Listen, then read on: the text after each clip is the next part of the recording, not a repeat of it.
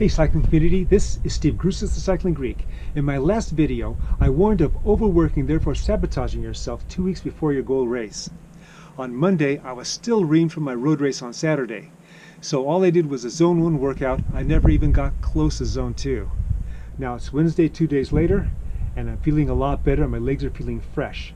And that's a good thing because tomorrow I'm doing the 4th of July Criterium in Davis, California. And that's going to be my only speed work for the week. The workout I'm about to do is 30 to 45 minutes easy spinning, and I'm going to throw in 2, maybe 3 accelerations to prime the pump, so to speak, on my lactic acid filtering system. The primary reason I'm doing that is so that I decrease my warm-up that I require tomorrow, because time is going to be tight for me. I'm going to be leaving here at 5 a.m. to get to the race site by 8 a.m. and my race start is 9:30. If I can decrease my warm-up time by 15 minutes to 30 to 40 minutes, then that's going to take a lot of pressure off of me.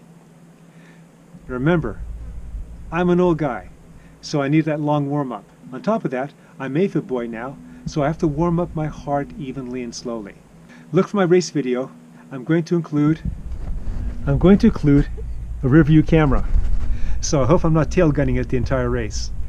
Let me know what you do the day before a race right below, and let me know if there's a difference for your race if you ride the day before or not. And then lastly, always remember, comment, like, subscribe, The Cycling Greek.